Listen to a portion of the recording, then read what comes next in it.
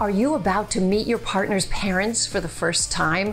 Oh, it's nerve-wracking, I know. I've got some tips for you. Hi, I'm Dr. Wendy Walsh for Local Now, and I'm here for you. I have a PhD in clinical psychology, and my specialty is relationships. I've been studying the science of relationships for over 30 years. Now, probably one of the most nerve-wracking relationships is the relationship you might have with your partner's parents, because after all, maybe they'll become your in-laws someday. And meeting them for the first time can be particularly nerve-wracking.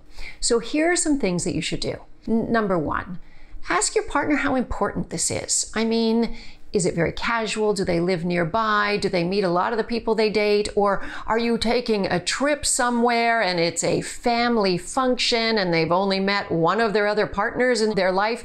Then it's a really big deal, right? So find out exactly what this means to your partner. Secondly, when you show up, bring a gift. Somebody asked me recently on social media, should you bring your girlfriend's mother flowers on Mother's Day? Yes, of course.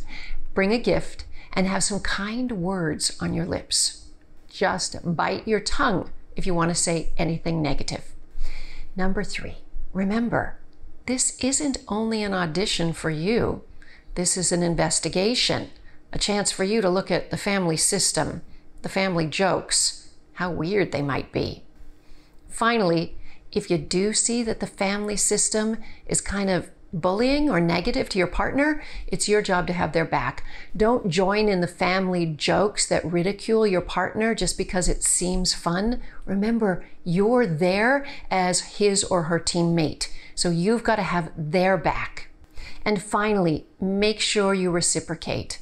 If they take you out to dinner and they pay the check, make sure you take them out to dinner next or cook for them. But find a way to show them that you can play even Steven with them and you're going to be a good team player for this family. Good luck. I know it's nerve-wracking, but you got this.